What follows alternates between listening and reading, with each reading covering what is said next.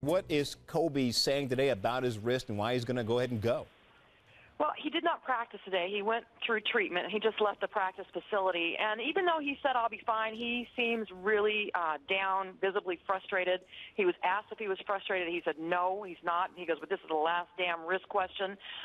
It clearly is bothering him mentally because he's had to deal with such many injuries over his career, play through pain, and this is going to be the first season he started without an injury, and now he's got this. And he says it's not a matter of resting it so it will heal, because he says it won't heal. The ligament is gone.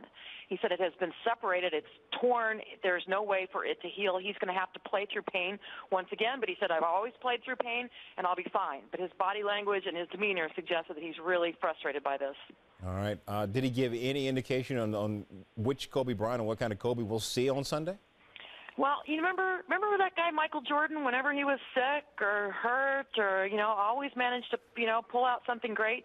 Kobe said he will be shooting right-handed, but he can shoot left-handed, and I imagine that he will come out with the same kind of determination that we've seen from him in the past when he's had injuries or has been sick, like Jordan. Kobe Bryant expected to play Sunday. Shelley Smith live in Los Angeles. Thank you, Shelley. Thank you.